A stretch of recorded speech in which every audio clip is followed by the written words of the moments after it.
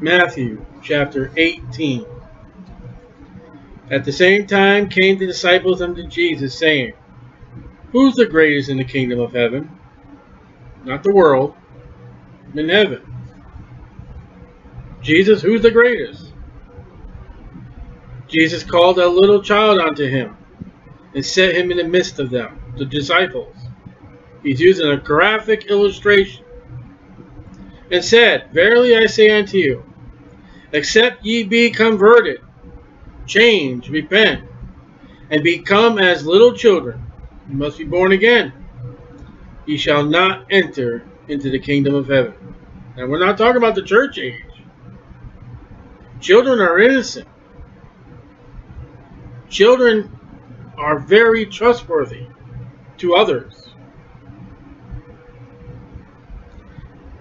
Whosoever therefore shall humble himself as this little child, the same is greatest in the kingdom of heaven. Not salvation. And we don't even know the child's name. We don't even know if it's a boy or girl. And whosoever shall receive one such little child in my name receiveth me. Well, if that was salvation, you can, anybody who adopts anybody, I'll adopt this child in the name of Jesus Christ. That's not the way of salvation. Remember, we're before the gospel. We're in the kingdom age of preaching. But whosoever shall offend one of these little ones, which believe in me, there's a strong warning that can take today. It were better for him that a millstone were hanged about his neck. This is the second time it's mentioned. And that he be drowned in the depths of the sea, a quick doubt. Only to be judged by God at the great white throne judgment. There is no judgment seat of Christ here. Not yet. And this guy would be drowned in the ocean and appeared before the great white throne judgment, and the books are open and he's judged by his works, what judgment do you think he'd get if he takes a child that believes in Jesus and turn him away? And yet that's exactly what the Mormons and the Jehovah's Witnesses do. They'll find a young Christian. Well, we got another testament of Jesus Christ. You know, Jesus is not really who they say he is. Woe unto the world. Well, now this is the world. Because of offenses. For it must needs be that offenses come. But woe to that man by whom the offense cometh. Somebody's going to deceive children. That's what he just said. It better not be you. Somebody has been recorded in the Bible that will betray Jesus Christ. It better not be you. Somebody, see, God knows how we're going to die. Somebody will be killed by a gun. It better not be you. That's offenses.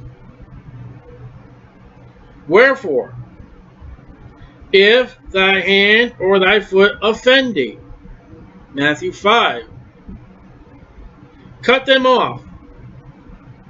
Now, you're not going to do that in the church age.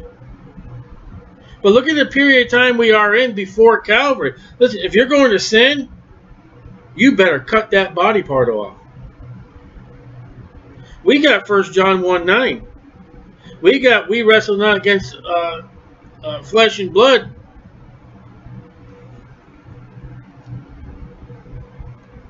David should have cut out his eyeball. And the other one, if he's going to keep looking at Bathsheba. Joab should have cut off his arms instead of killing somebody.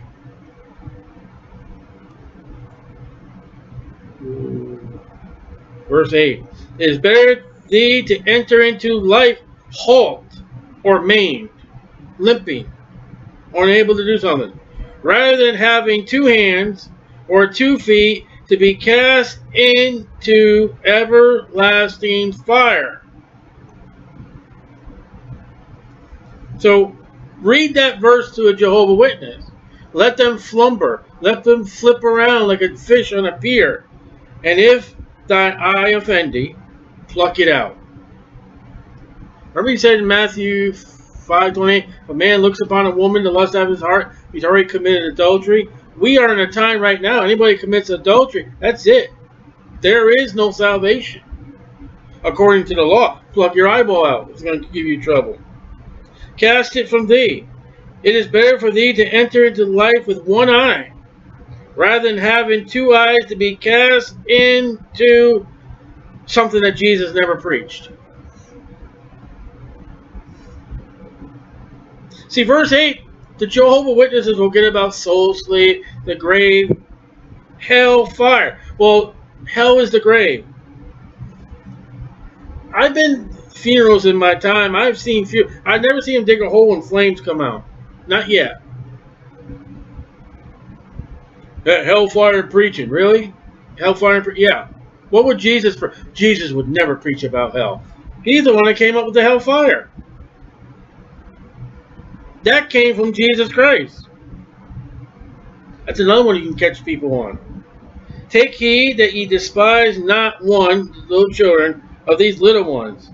For I say unto you, Jesus saying, that in heaven their angels do always behold the face of my Father, which is in heaven. Now that verse would imply for children, there is an angel protecting. I'm not going to say guardian angel. That's the world term.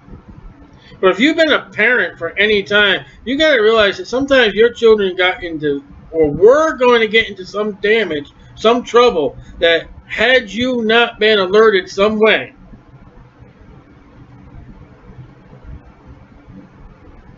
there it is.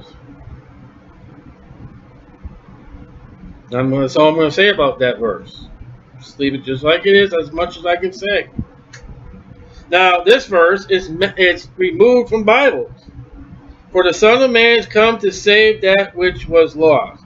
Well, I'm glad my Bible has that, because I was lost. And now I'm found. Can you imagine someone singing Amazing Grace with that verse removed out of their Bibles? But you do know Amazing Grace doesn't have Jesus Christ in it at all either. That's why he's played at all the funerals. We picked a hymn that doesn't have Jesus Christ. How think ye? If a man have 100 sheep, and one of them go astray, doth he not leave the 99 and goeth into the mountains and seeketh that which is gone astray? Now Peter says Jesus Christ is the great shepherd. We're going to talk about the church coming up in this chapter. How many people have gone astray from a church and the pastor had not gone after them? And bellied up, well, it's just a waste of time. And if so be that he find it, verily I say unto you, he rejoiceth more of that sheep than of the 99 which went not astray. Even so, it is not the will of your Father which is in heaven that one of these little ones should perish. And the Bible says God's not willing that any should perish. God is long-suffering. God does not want to send people into hell. Especially little ones. And you better not grow them up in evolution and in atheism or Greek mythology or Roman mythology. You're going to get a big backlash from God of all if you turn children away from Jesus Christ. That's why I try to say, when I see somebody with children, I'm in the street ministry, I will say, suffer the little children. It is your job to bring your children to Jesus Christ. Moreover, if thy brother shall trespass against thee, he crosses the line. That's what it's saying, trespass. You cross the line. No trespassing. Go and tell him his faults between thee and him, alone. You got a problem with somebody. You don't get on the telephone, you don't get texting, you don't go around the church gossip. You go to that person. And if he shall hear thee, thou hast gained thy brother. Reconciliation, one-on-one. But he will not hear thee, then take with thee 1 or 2 more people, that in the mouth of 2 or 3 witnesses every word may be established. That's out of Deuteronomy 19:15. Witnesses. You got to have a witness. Before you go before a congregation, you better done verse 15, one-on-one. If he won't listen, you better now have witnesses. And don't choose witnesses that are your best friends who are going to take your side. And if he shall neglect to hear them, tell it unto the church. Now the church is starting to come out. Chapter 17, chapter 18. Now they're rejecting him. Now the church is coming. But it ain't here yet. Let him be unto thee as an heathen, Gentile, see? As a heathen. He's talking to a bunch of Jews. If he's not going to listen to you, he's not going to listen to what? Let him be one of those Gentiles. Let him as a heathen man and a publican. Like I said, that was the worst scum they had, according to them. Verily I say unto you, whatsoever ye shall bind on earth, he's talking to the disciples, shall be bound in heaven. He's not talking to no pope. And whatsoever ye shall loose on earth shall be loosed in heaven. Now this is the power he's given to the disciples. Because there is no complete Bible written in the book of Acts. James has to stand up in the council and say, you know what? These Gentiles are getting saved. We can't put the law on them. So they put a decree, and God honored that decree. Both what the Gentiles can do and what they can't do. Again, I say unto you, that if 2 of you shall agree on earth as touching anything that they shall ask, it shall be done for them of my Father which is in heaven. Try that one. Go ahead, try that one today. He's not talking to us. He's talking to the disciples. They're going to go out 2 by 2 by 2. Paul gets in a fight with the disciples over Mark. He gets an agreement. He takes Silas and go, and I forget who takes Mark, and they go in that agreement and go start churches. For where 2 or 3 are gathered together in my name, there I am in the midst of them. He just said, get 1 or 2 witnesses more. I'm there with you guys. He's talking about a fellowship that can stand today. You get 2 or 3 people together in the name of Jesus Christ for the service of Jesus Christ, for the worship of Jesus Christ. There he is. Better realize that. Then came Peter to him. Uh-oh. Peter steps forward and said, Lord, how oft shall my brother sin against me that I forgive him? Till 7 times? Now the rabbis only said 3 times. Peter doubles it and gives it 1 more. Proverbs 24:16. Jesus said unto him, I say not unto thee, unto 7 times. No, not 7. But unto 70 times 7. Unlimited. That's what Jesus is saying. You're not sitting there supposed to 70 times 7 because you carry 0, 490 times. If somebody's going to offend you 490 times in one day, you don't need to be around that person. Or you're America in 2016. Everything comes out of someone's mouth. I'm offended. I'm offended. Get out of here then. Go find an offensive club and go join them. It's not meant to be, oh, 490. Okay, 489 one more time. I'm not going to forgive you. It's not that. It's unlimited. Now he's going to give Peter a little illustration. Therefore is the kingdom of heaven, not church, not New Jerusalem, likened unto a... Now we can apply these things to our life, into the church, likened to a certain king, which would be Jesus Christ, in the millennium, which would take an account of his servants.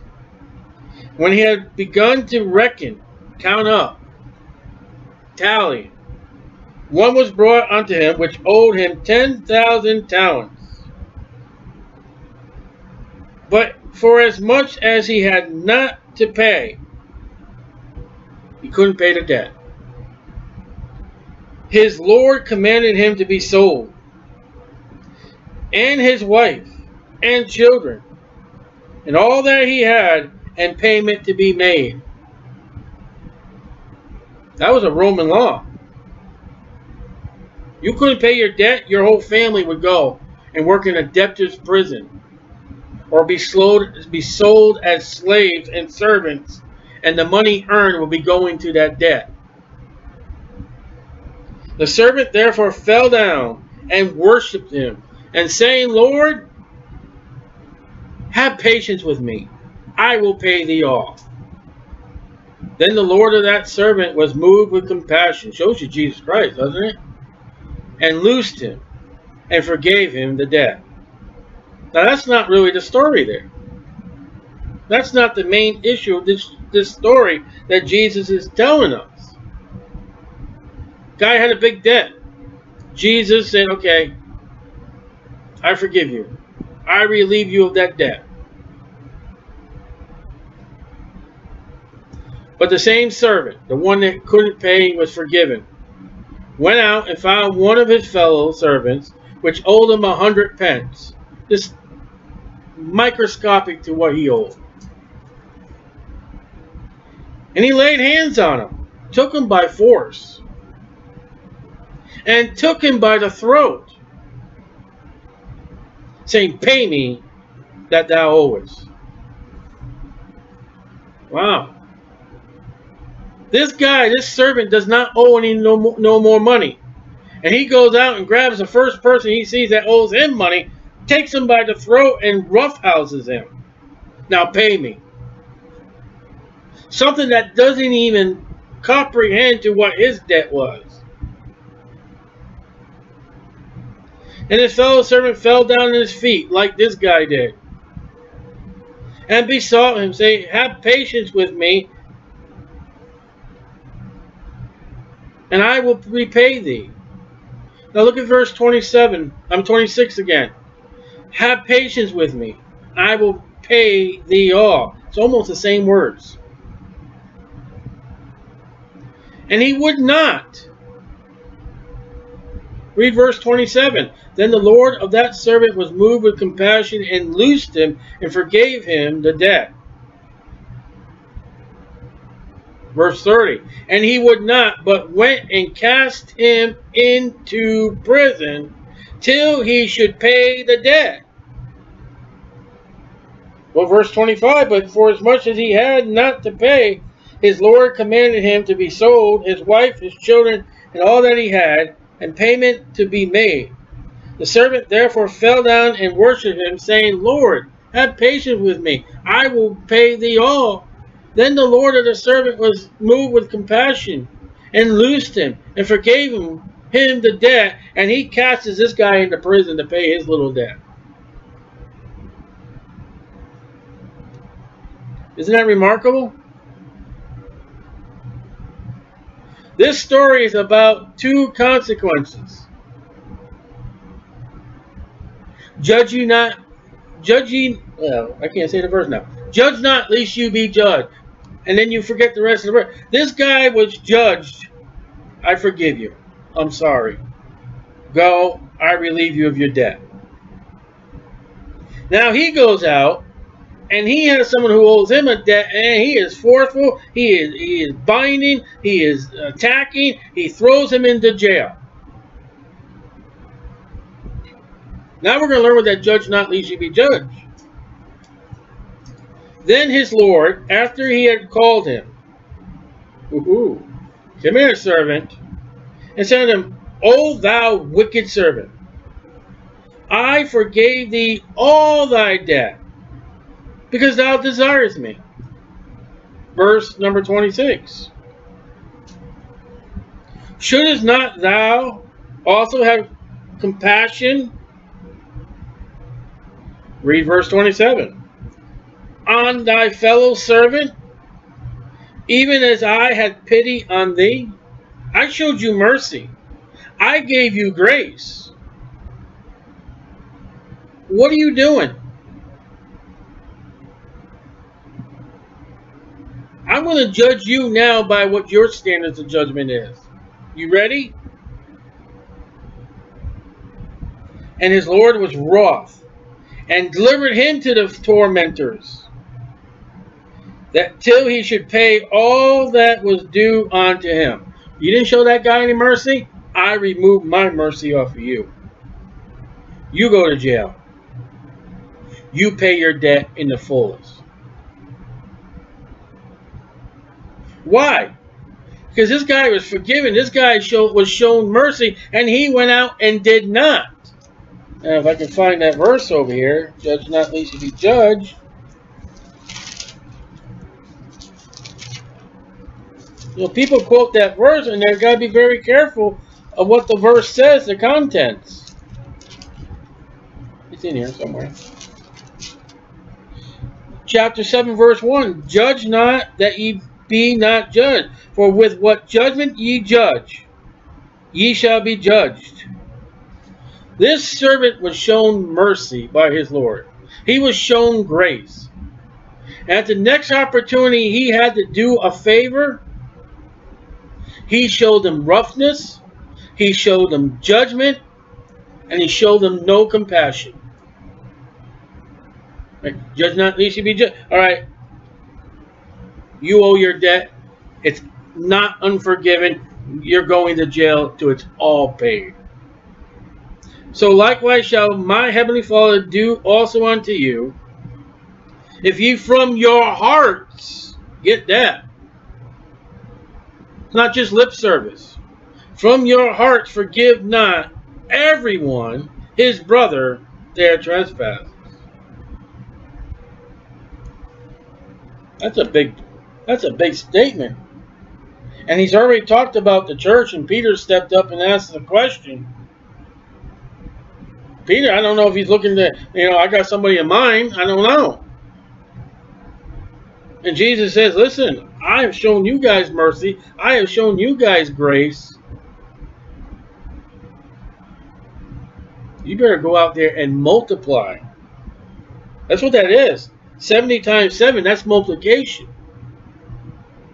This guy, when he walked up to this one that owed him little trinkets of money, oh, brother, let me tell you what happened. I stepped before that Lord over there. And you know how much? Yeah, I heard how much you owed a house, a mortgage, and a car payment, and a school loan. And what happened? He forgave me everything. He told me I didn't have to worry about no more. You owe me, what was it? $500 was that thing? I'll tell you what. Since he showed me such great mercy, I'm going to forgive you your debt.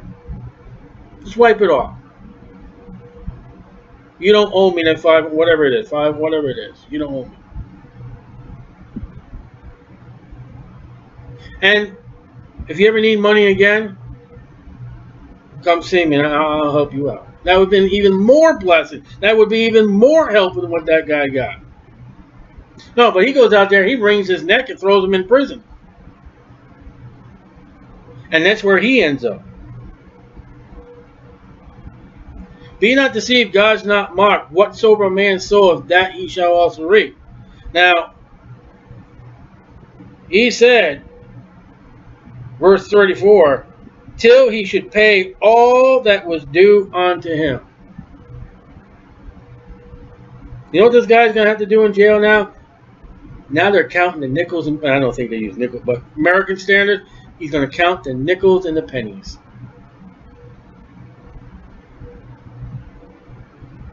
Hey, I paid off. No, you still got 22 cents left. Oh, all of it. By the way, that little debt that guy owed you, yeah, well, he's been out of prison 2 or 3 years ago. Oh, where's the money that he owed me? It went to your debt. How's that? How's that? If God showed you grace and mercy, return the favor.